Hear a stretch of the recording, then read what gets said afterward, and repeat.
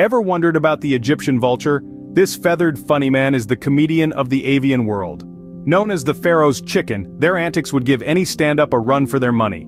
Don't believe me? Picture this. A bird that uses tools. They're not building birdhouses, mind you. No, they're tossing rocks. Why? To crack open ostrich eggs, of course. And if that's not enough, they're also the beauty gurus of the bird world, using mud to give themselves a fresh new look.